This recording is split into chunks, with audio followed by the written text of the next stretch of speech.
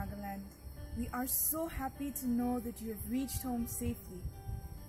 Your journey so far has been full of courage and bravery, and we applaud you for it. Life is not a bed of roses, but navigating through these thorns is what we call living. You know what? It's okay to worry, to fear, to feel apprehensive. That's what makes us humans.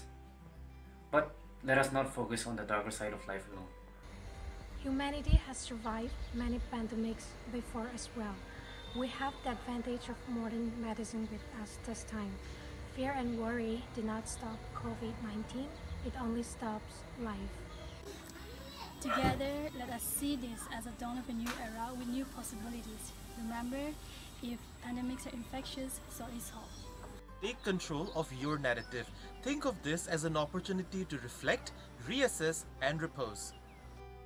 Stay positive and look for ways to continue working towards strengthening your resume by enrolling in online courses.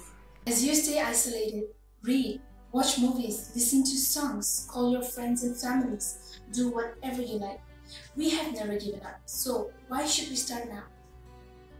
Remember, you are keeping us all safe by quarantining yourself. We know it isn't easy and many of you are missing your family, home food and your friends. We salute your determination and spirit.